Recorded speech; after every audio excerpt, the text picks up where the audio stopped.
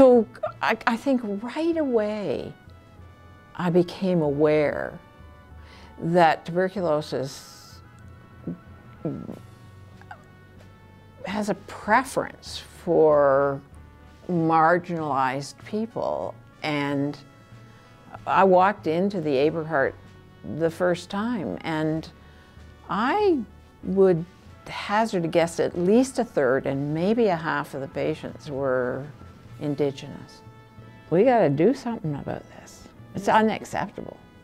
What I know is the importance of advocacy.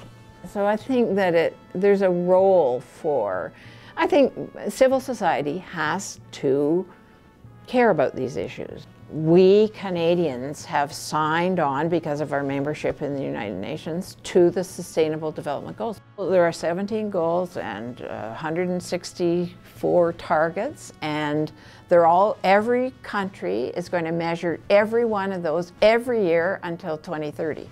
We as a society, if we want quality, and there is really good evidence that equity improves life for everybody. That if you can kind of lift up the people that have the heaviest burden and the most troubles, that everybody's life gets better.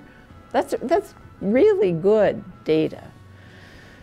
And I kind of think that we need to do that. So, you know, I care about those social justice issues. I think that we all have to do that.